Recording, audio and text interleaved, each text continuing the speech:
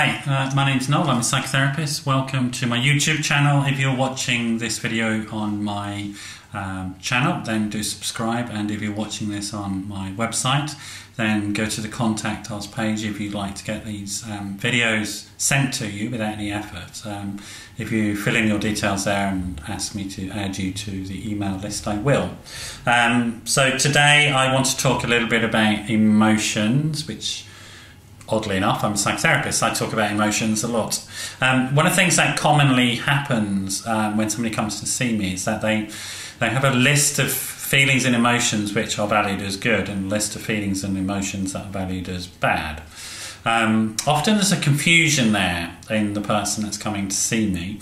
What they generally mean is not that the feelings and emotions are bad per se, but that what happens when they have them is bad. They either feel difficult things or they do difficult things. And it's really around the behaviour often that we begin to look at it. My take on it as a therapist is that there are no good or bad per se feelings. There are feelings and emotions that feel uncomfortable and some that feel better, and very often whether they feel uncomfortable or comfortable will depend on our own personal life history often, and also the cultural expectations that come that we carry with us, so the culture that we come from.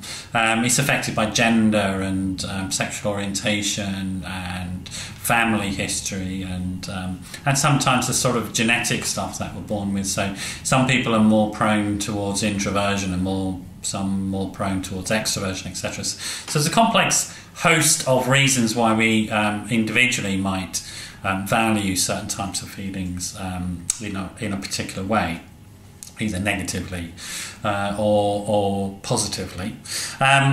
Often a common emotion that people value negatively is anger. I want to talk about that a little bit today. Anger is a feeling, an emotion, a physiological state, an emotional state, an intellectual state that has all those caveats attached to it, the cultural stuff, the personal history stuff. But it is also just something that we have. We have feelings of anger. It's a useful emotion, actually, in many ways. In terms of abuse, for example, anger is often perverted. Anger can be a really useful emotion in saying, no, I don't want that. No, that's not me, setting a boundary. And that's often how I view it. Sort of in the therapy, I sort of teach people how to communicate and express their anger so effectively they can say no to things that are uncomfortable and difficult in their lives, and put up a boundary in their relationships with people. But it can be very difficult for some people, and it may be difficult for you, to express that anger in a way that you're comfortable with. Typically, the way anger is expressed falls into four groupings: passive, passive-aggressive, aggressive or assertive.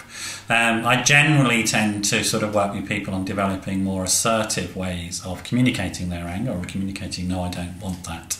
Developing sort of communication styles that are relational, in relationship to somebody, recognising their perspective but not losing sense of one's own perspective, having somebody else's rights in mind while also having your own rights in mind, and looking at the relationship between the two of you. That's really what assertive communication is all about, or an assertive communication of anger, if you like. Anger is a good emotion in the sense that it gives us energy to do things and make changes. So if you're feeling angry, think about that, and think about whether it's actually giving you some useful information. So in terms of communicating anger sort of more effectively, so that you get your point across and you hold your boundary, here's a few tips really to think about it. When you're communicating this anger, use a sort of non-judgmental language. If you start to label people as bad or wrong, as a jerk, you've pissed me off, you've made me this, you start to place yourself in the victim framework and accuse them of being a perpetrator.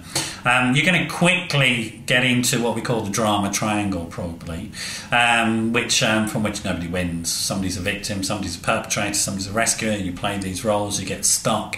Nobody actually listens to anybody. There's no possibility of learning and change, which is the key point about anger, is that it can communicate something is wrong, and that I want something to change. So think about that. What is it you want to change? And this is the second point about communicating assertively, asserting your needs with somebody, is to know what they are. What it actually is the issue. What do you want to change? Is the way the person behaving that you want to change? Is there something about their behaviour? Maybe they use an angry, aggressive or frightening tone of voice with you and you want that to change. Maybe the person is ignoring you, so every time you try and raise an issue they say, I can't talk about it right now. Maybe that's what you want to change. Or something else in your love relationship with somebody. Maybe the way they talk about you to other people in public is embarrassing you. They make fun of you. They don't mean to, but they do. It's just part of their style, but that's difficult. So again, it's about finding what is the actual issue that you want to communicate, and knowing what your needs and wants are, being very clear about those, and then being able to communicate them. Maybe you need to make a bullet point list. And then when you do communicate them, as well as not using sort of pejorative labelling language, you also think about your tone of voice and the setting in which you communicate things. If we react to situations, we often just get caught up into autopilot, whatever that autopilot is. It's often a negative autopilot, and we end up crashing into the side of the mountain again. To avoid that crash into the side of the mountain, what we need to do is take it onto manual and think about the setting and the type of language that we use, the tone of voice that we use, what we're communicating with our body. If you remember that, well, maybe you don't know this, I'm going to tell you that 75% of communication is non-verbal. It's the contextual clues, it's the physical body language cues, it's the tone of voice cues. All of these things, if you think about those and you keep your tone of voice level and calm, you think about the context, maybe you've made an agreement to meet somebody at a specific time, you put some clear boundaries in place, that meeting is going to last for so long, you give them an agenda for it so they can think about it, so that you're not ambushing them, they don't feel defensive, and then you agree an end to the conversation, which may not be an end to the ongoing debate about the changes that you want, but it'd be an end to the particular phase of that conversation. Having an ending point, like it's only going to last an hour, is very important, so people can predict that and think, well, I'll go away and think about it at the end of that hour. I can do an hour, but I can't do 3 hours or 4 hours or 5 hours and get into that sort of exhausting cycle.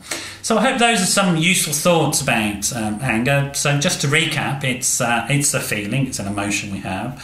It's a very positive emotion if used effectively. And it can help us communicate difficult issues that we have difficulty with in our relationships with people, and put a boundary in place. It's the core of being able to say no effectively, and learning how to say no, I don't want that, is an absolutely crucial life skill. If you want to have any hope whatsoever of being able to live in this world, which is very social, we are social animals, and being able to say no, I don't want that, is an absolutely core life skill. Hope that's been useful. If you have problems around anger, either you're aggressive or passive-aggressive or passive, or somebody else in your life is like that and you want to learn how to work with that, do give me a call, 07506 319 745. That's 07506 319 745. Let's have a chat about it and see if we can get you some help. All right, thanks for dropping by, and I hope to see you again. Bye-bye.